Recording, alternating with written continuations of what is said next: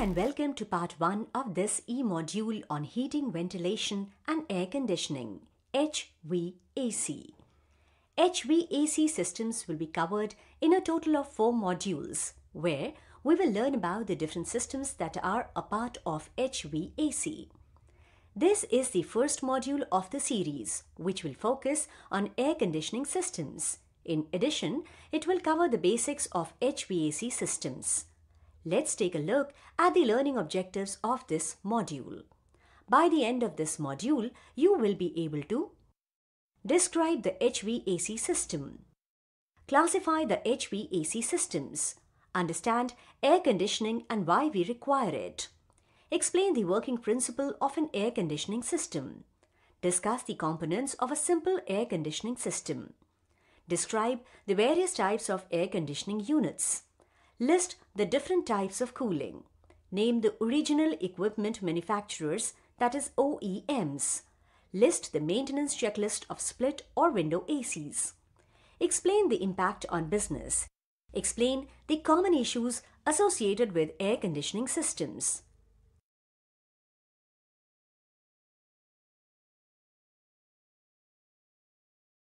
Let us begin with the introduction to HVAC systems. What do we mean by HVAC systems and why are they so important to us? Let's take a look. One of the major systems in a modern office building is HVAC, that is, heating, ventilation and air conditioning.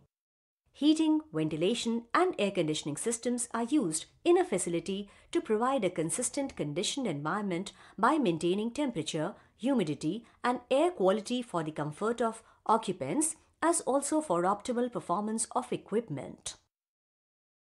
The combined system will heat or cool the air as required, distribute the conditioned air, introduce fresh air inside the building, remove odor, CO2 and maintain temperature or humidity inside the facility. Thus, the HVAC system plays a major role in controlling the indoor air quality, which can affect the productivity as well as the health of the building occupants.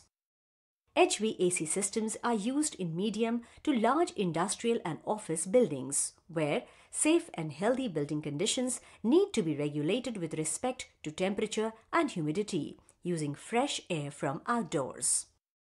The HVAC system also has a great implication on the facility utility bills and occupant satisfaction, considering that it consumes a large part of the utility electric supply, typically 35 to 40%, and bad odor, hot or cold calls, that is request or complaints, from about 50% of the total calls received at the facility help desk.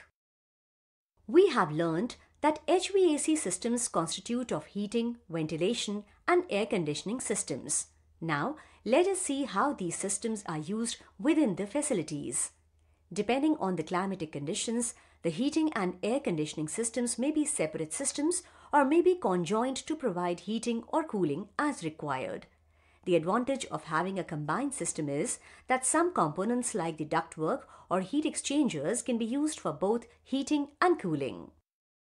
Though we will learn about the components of HVAC later, note that the HVAC systems can be broadly classified into split systems, example being split ACs where one unit is inside and one is outside, and packaged systems, example window ACs, single unit. Now, let's take a look at these systems each individually. Let's start with split systems. Split systems are the most classic of the heating and air conditioning systems.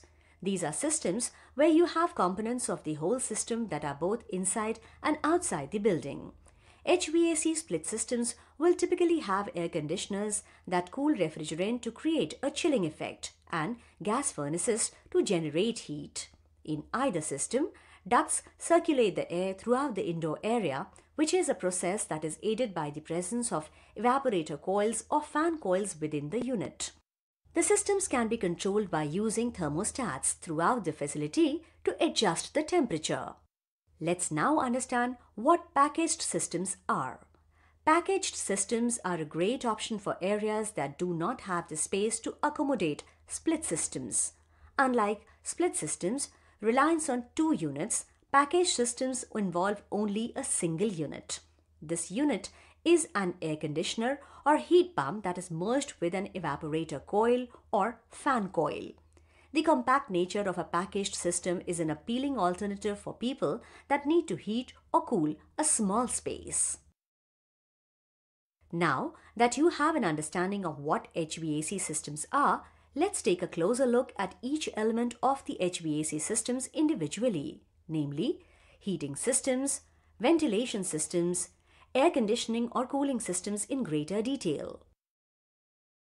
Let's start with heating. The H in HVAC stands for heating. It refers to the process of maintaining optimal temperature for human comfort in cold conditions or environment. In smaller spaces, such as houses and rooms, electric heaters and hot air blowers are used for heating. However, larger places require a central heating plant. The heating process comprises of generation of heat and its distribution in the facility. Since India is a tropical country, there may not be many facilities where heating systems run through the year.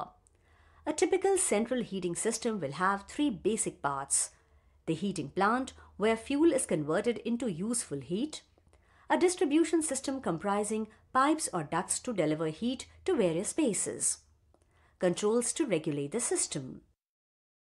In a central heating system, heat source may be a furnace, a boiler, or a heat pump. Furnace. A furnace is a device to generate heat and comprises of an enclosed structure in which material can be heated to a very high temperatures. Heat may be generated by burning fuel like natural gas, propane, and fuel oil, or by electricity to produce heat. This heat is transferred to air, which is then circulated via a fan and ducts to provide warm air to the spaces served. Boilers. A furnace where distribution of heat is done via water or steam is commonly known as a boiler. Here, instead of a fan and duct system, a pump is used to circulate hot water through pipes to radiators. The hot water gives up its heat in a radiator, which in turn heats up the air blowing over it. The cooler water returns to the boiler for reheating. Besides the specific purpose of conditioning air, boilers and furnaces may be used for other industrial applications requiring hot water, steam, and manufacturing. Heat pump. A heat pump is a device that moves heat energy from one place to the other. It is very much like an air conditioner or a refrigerator, with the advantage that it can reverse direction of flow, thus enabling it to condition air in both cold and warm days. In cooler days, it removes heat from outside and transfers it inside and vice versa on warmer days. For climates with moderate heating and cooling needs, heat pumps offer an energy-efficient alternative to furnaces and air conditioners. Let's now take a look at ventilation systems. The V in HVAC stands for ventilating or ventilation. It is the process of exchanging or replacing air in a given space to provide high indoor air quality. It involves temperature control, oxygen replenishment, and removal of moisture, odors, smoke, heat, dust, airborne bacteria, carbon dioxide, and other gases. Ventilation removes unpleasant smells and excessive moisture, introduces outside air, keeps interior building air circulating, and prevents stagnation of the interior air. The ventilation systems are covered in greater detail in HVAC Part 3 module. Lastly, let's look at air conditioning systems.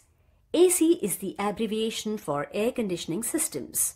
This module and the next one, Part 1 and 2, will cover the air conditioning systems and cooling systems in detail, which include the various types of air conditioners, chillers, chilled water pumps, cooling towers, etc., the working principles, uses, and the operations and maintenance aspects of these systems.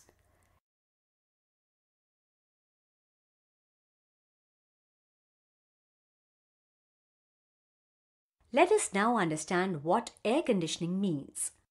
Air conditioning can be defined as a system for controlling the humidity, ventilation, and temperature in a building, typically to maintain a cool atmosphere in warm conditions. The air conditioning The refrigeration cycle process removes heat and moisture from a building where it is not wanted and transfers that heat to an area external to the building. The air conditioner itself does not create heat. It just transfers heat employing the laws of thermodynamics. It not only maintains the temperature but also maintains suitable humidity in all parts of a building, resulting in a comfortable environment. When humidity is high, the air conditioning systems have to work harder to keep the facility cool. A complete air conditioning system will cater to maintenance of temperature or humidity and distribution and filtration of conditioned air.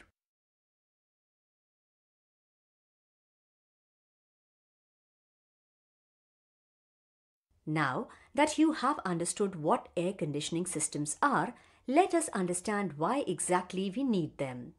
Human comfort with respect to quality of indoor air depends on the temperature, humidity, and the cleanliness of the air, which in turn are impacted by internal and external factors.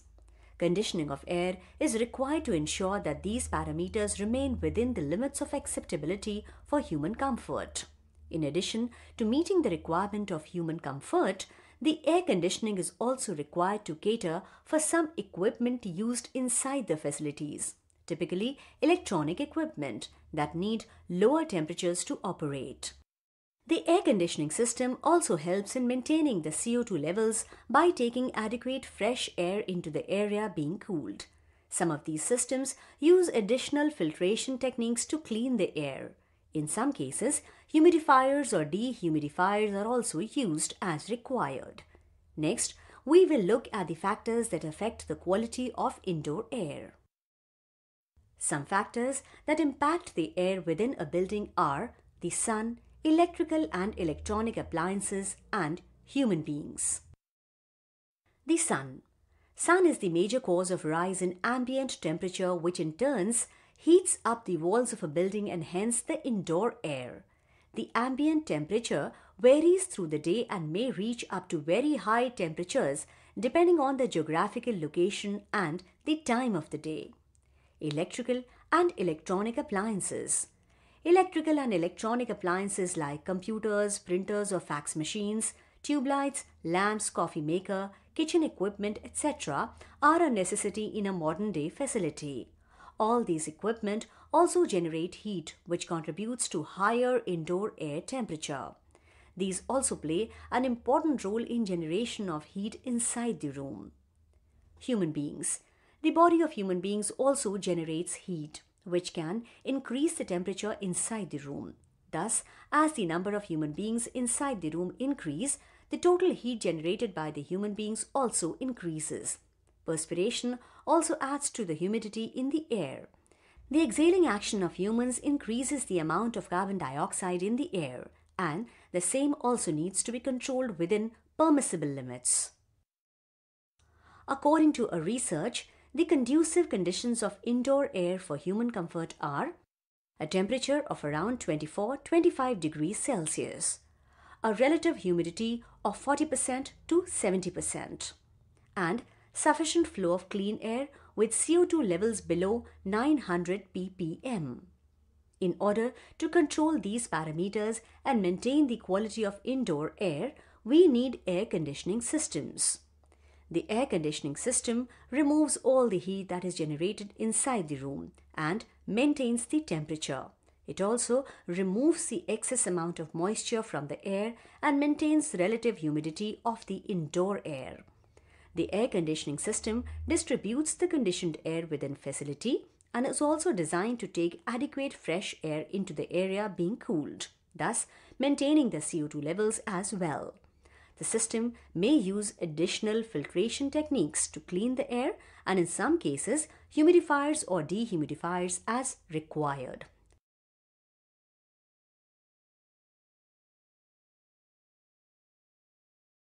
You must now be wondering how air conditioning systems work. Let's have a look. Air conditioning systems work on the premise of the two laws of thermodynamics. Let's begin with the first law. The first law of thermodynamics, also known as law of conservation of energy, states that heat is a form of energy. and thermodynamic processes are therefore subject to the principle of conservation of energy. This means that heat energy cannot be created or destroyed. It can, however, be transferred from one location to another and converted to and from other forms of energy. This can also be expressed as any change in the internal energy of a system is given by the sum of the heat that flows across its boundaries and the work done on the system by the surroundings. In the given example, as more and more heat is being transferred to the kettle, the temperature of the liquid inside the kettle goes up. Let's now learn about the second law of thermodynamics. The second law of thermodynamics is about the quality of energy. It implies that as energy is transferred or transformed, more and more of it is wasted. The second law helps us understand the basic refrigeration cycle. It is not possible for heat to flow from colder body to a warmer body without any process taking place. Energy will not flow spontaneously from a low temperature object to a higher temperature object. This precludes a perfect refrigerator. The statements about refrigerators apply to air conditioners and heat pumps, which embody the same principles.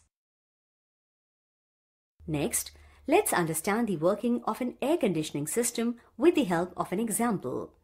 A typical air conditioning system will cool a medium, which could be air, water, or gas, and then push it around these spaces to be cooled for heat exchange to take place.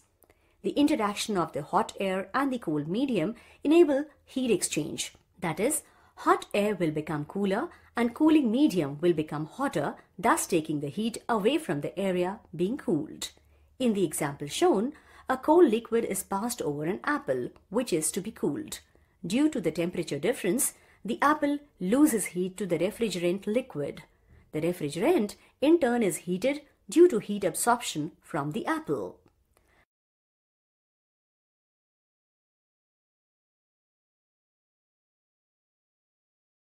Now that we have understood the working principle of air conditioning systems, let's learn about the different types of cooling.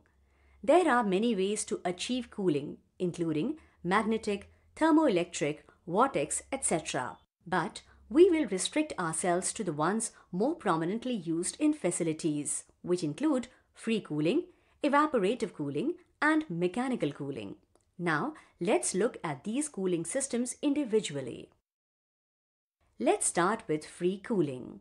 In cooler climates, low external temperatures are used to chill a coolant, which in turn can be used to cool the inside air. A pump is used to circulate the coolant, which may be water or glycol, from a cold source to the area to be cooled.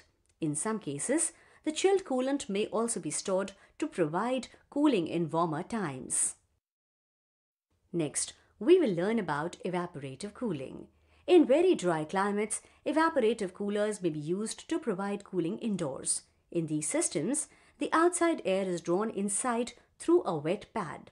As the dry hot air passes through the water, some of the water is evaporated, thus not only cooling the air but also increasing the moisture content of the air inside. It should be noted that these systems are ineffective where the humidity in outside air is already at high levels. The last type of cooling that we are going to cover in this section is mechanical cooling. Mechanical cooling is the lowering of temperature within a space using refrigerant compressors, absorbers, or other systems that require energy from depletable sources and mechanical work to be done in order to condition the space. Since the process employed is cyclic in nature, let us understand the two basic cycles that are employed in the air conditioning systems. Most air conditioning systems use the vapor compression cycle for cooling. Let's understand how this cycle works with the help of this animation. In this cycle, a refrigerant enters the compressor in the vapor form where it is compressed. The high pressure and the high temperature vapor from the compressor is taken to a condenser or the heat exchanger, where it loses its heat to the outside environment and turns back into the liquid phase. The low temperature liquid is then set to an expansion valve, where the pressure decreases abruptly, causing evaporation of part of the liquid and thus cooling it. The expansion valve, also known as a metering unit or throttling unit, also regulates the flow of liquid into the evaporator.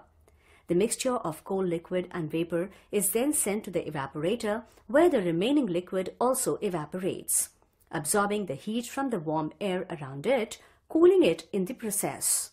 Thereafter, the cycle repeats itself. Thus, heat is absorbed from the cool environment, that is evaporator, and taken or released to the outside environment, that is condenser.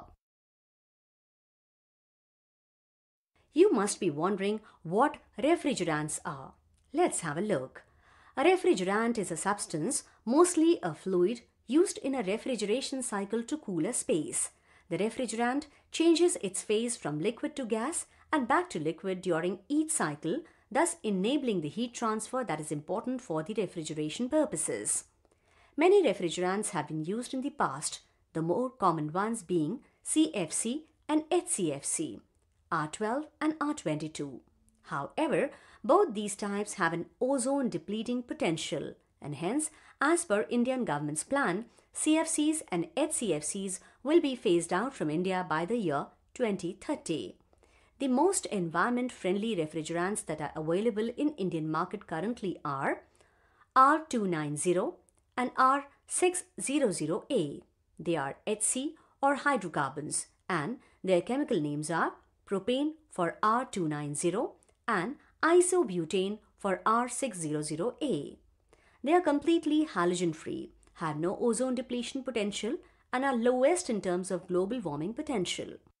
They also have high energy efficiency, but are highly flammable as they are hydrocarbons. Now we will look at the vapor absorption cycle, which is another type of cycle employed in air conditioning systems.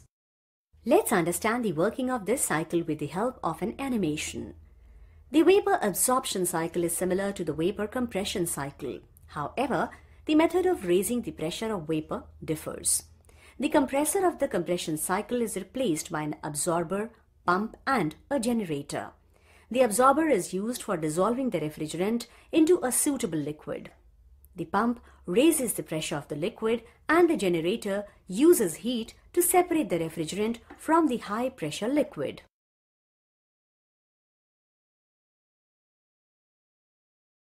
There are three stages involved in this process: evaporation, absorption, and regeneration. During evaporation, a liquid refrigerant evaporates in a low partial pressure environment, thus extracting heat from its surroundings. During absorption, the gaseous refrigerant is absorbed by another liquid, such as a salt solution.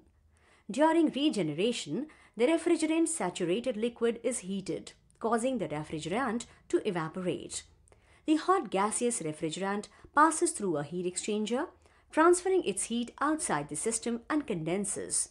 The condensed refrigerant supplies the evaporation phase.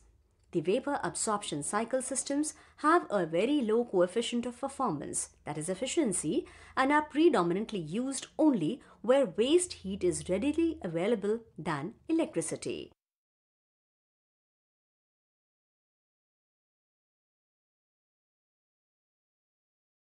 As indicated earlier, most air conditioning systems employ the vapor compression cycle, including the window and split air conditioners that we use at our homes. Let us now discuss the primary components of a simple window or split air conditioner. The first component that we are going to discuss is compressor. A compressor is a device that compresses gas, thus reducing its volume and increasing its pressure. In an air conditioning system, the compressor draws the low pressure gas from the evaporator and compresses it to a high temperature before supplying it to the condenser. Compressors used in air conditioning systems may be classified into reciprocating, centrifugal, rotary, screw, and scroll compressors. You will learn more about these in greater detail in HVAC Part 2. However, window and split ACs usually have a reciprocating or rotary types of compressors. Next, we are going to learn about condensers. A condenser is a device that is used to convert a substance from its gaseous state to liquid state. In this process, Heat is transferred from the substance to its surrounding medium or a condenser coolant, which may be air or water. Air-cooled condensers may be natural convection or forced air convection. In both these systems, air flows over the condenser tubes, cooling the refrigerant inside. In a water-cooled condenser, cold water is used to take away the heat from the refrigerant. The construction of the condensers may be different, double tube or shell tube. The water-cooled condensers require a cooling tower to take away the heat from the water and then resupply it for condenser cooling. Water-cooled condensers will normally require lesser space and are more difficult to maintain. They are used for large conditioning plants serving large cooling loads.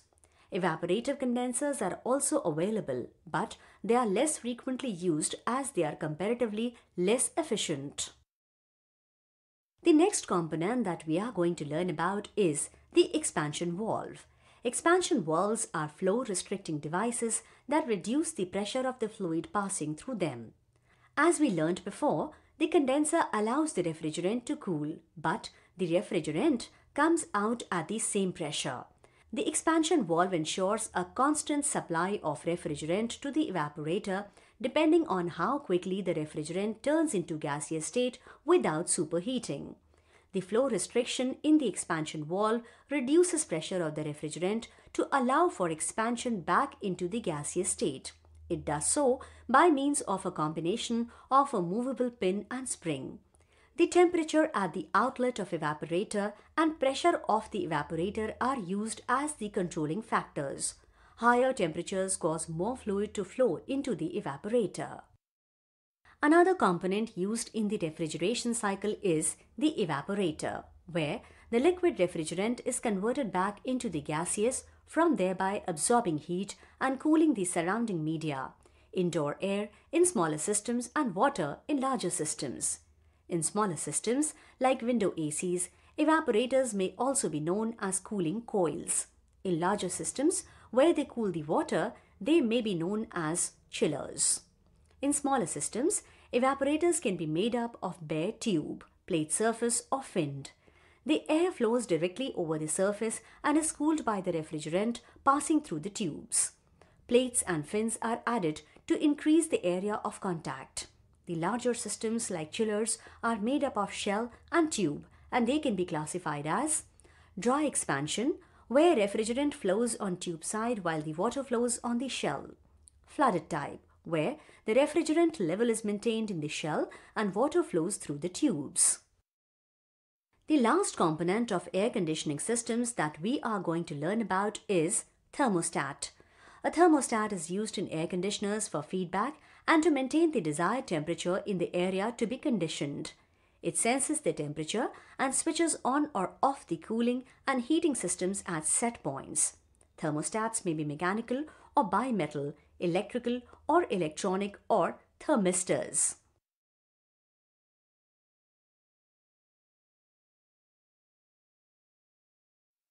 Now that we have learned about the basic components and working principle of an air conditioning system, let us look at the different types of units used in facilities. These systems include windows air conditioners, split-type units, packaged ductable systems, central plants, and variable refrigerant flow or volume, that is VRF or VRV. Now, let us learn more about each one of them. Let's begin with the most basic type of air conditioners, which are known as window air conditioners. These are simple domestic air conditioners which can be fitted into an opening in the wall or window and may be in use in facilities where other systems are not possible to be installed. In this type of unit, all the components are installed within a compact unit.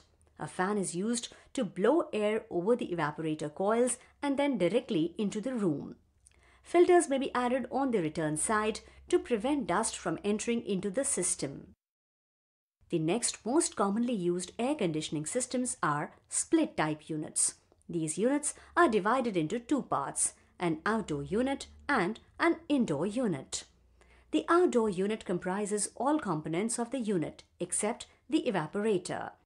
The evaporator is placed inside the room to be cooled. Split ACs require extra length of refrigerant tubes to connect the outdoor unit to the indoor unit. However, they are preferred over window AC because they offer lesser noise and vibrations. Split units are suitable for smaller rooms, and 2 or more units can be deployed to offer rotation as well as redundancy. It is also useful to have these units installed as a backup for chiller-cooled systems in facilities where the use of chiller can be reduced if only few critical areas need to be served in the off hours. This can save a lot of chiller running time and hence reduce utility bills. Another type of air conditioning systems used in facilities are packaged ductable systems. These systems are similar to window ACs in design because all the components are installed in a single unit. However, these are comparatively larger and installed outdoors. Cool air is pushed into the area to be cooled with the help of a fan forcing the air through ducts opening into the facility.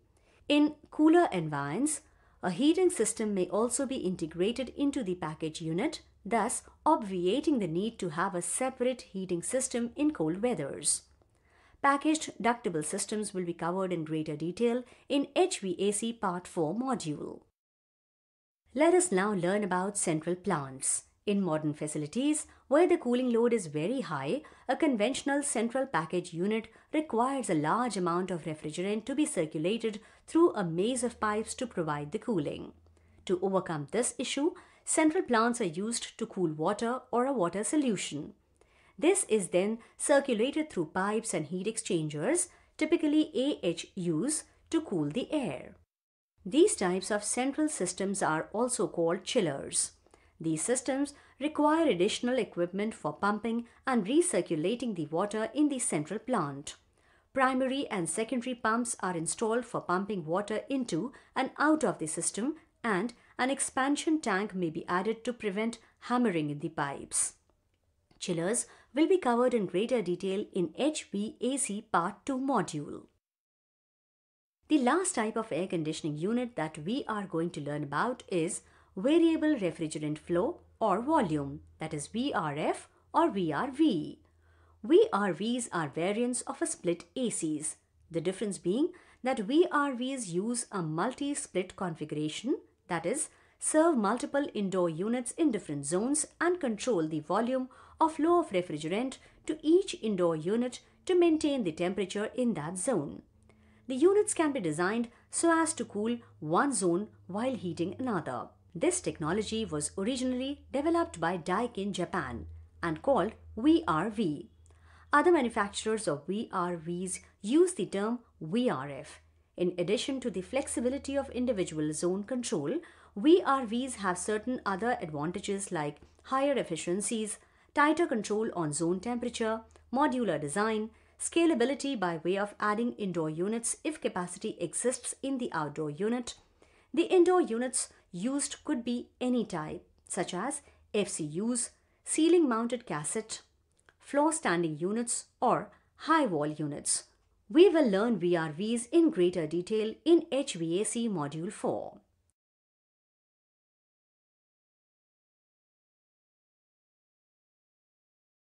Do you know who the top manufacturers of air conditioning systems are? Let's have a look. The top 5 manufacturers of window and split air conditioning units are Daikin, Carrier, LG, Blue Star, Voltas.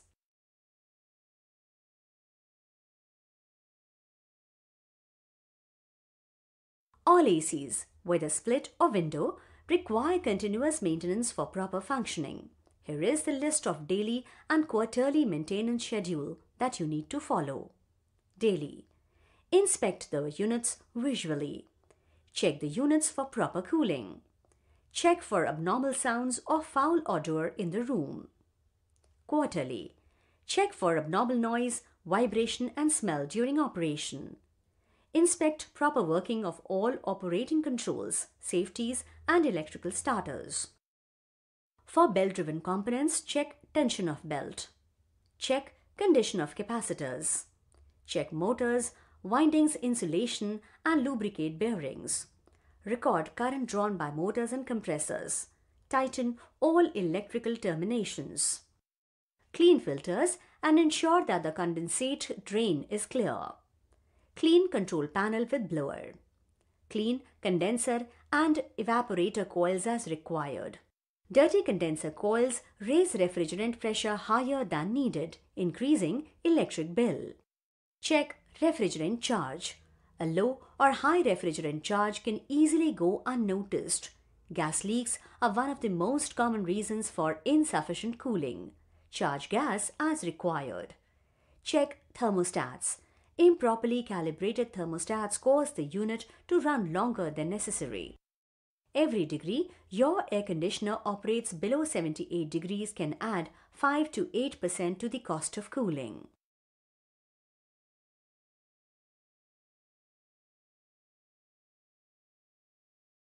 It is also important to understand the impact of air conditioners on businesses. Let's discuss. Split and window ACs are usually deployed in facilities where the central AC duct cannot be provided. Improper functioning of these ACs can impact businesses in several ways. Let's see how. In locations where there's no other AC available, it is obvious that if any failure is there, the cooling in that room will be impacted. Being smaller units, the impact will generally be local. But if it is an equipment room like a server room, battery room or switch room, the heat generated by the equipment will need to be removed by some other means.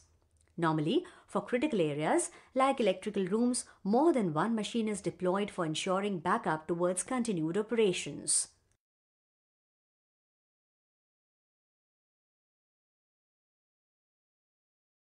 This is the last topic of this module, in which we will look at the top air conditioning issues that you may encounter and some troubleshooting tips to address those issues. The first issue could be that your unit does not run. To address this issue, you need to check if the power supply is available. Check the breaker if it is on. Check the power outlet socket or switch. If there is a sign of burning, you may need to replace the outlet. In some ACs, operation of safety will prevent it from starting again. In such cases, you need to switch off the supply to AC and restart after some time. Inadequate cooling could be another issue you might encounter. In this case, you need to check the setting of the thermostat. It may be too high. Check the filters. They might be dirty. Clean the condenser and evaporator coils. Dirty coils prevent proper heat exchange. Ensure that there is no leakage in the refrigerant line and the compressor is not faulty, as they reduce the cooling effect too. The leakage needs to be rectified before charging the gas in the unit. Another possible reason may be very high ambient temperature or leakage of outside air into the room. Ensure that the rear side of the window AC or the outdoor unit of split AC is not blocked with plants or any other items. Next issue could be that your unit switches on and off quite frequently. This could be because the temperature setting is too close to the ambient. Dirty coils and filters can also lead to the unit switching frequently. In such cases, you need to adjust the temperature settings, clean filters and coils regularly. At times, you may notice water dripping from AC. The condensate gets collected at the bottom plate of the casing, and the AC needs to be installed so that the slope is towards the drain plug in the unit. Correct orientation as required. Another issue could be that your compressor or fans do not turn on. Mostly, this happens due to failed capacitors, and replacing them would take care of the issue.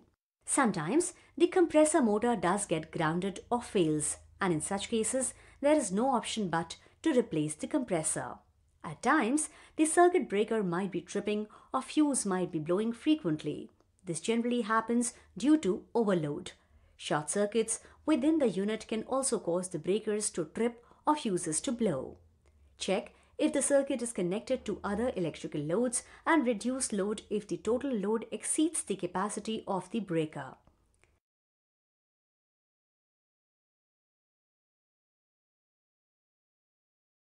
That brings us to the end of part 1 of this module on HVAC. In this module, we looked at HVAC systems and their types. We then learned about air conditioners, their working principle and components. We also got to know about the types of cooling and the different types of air conditioning units.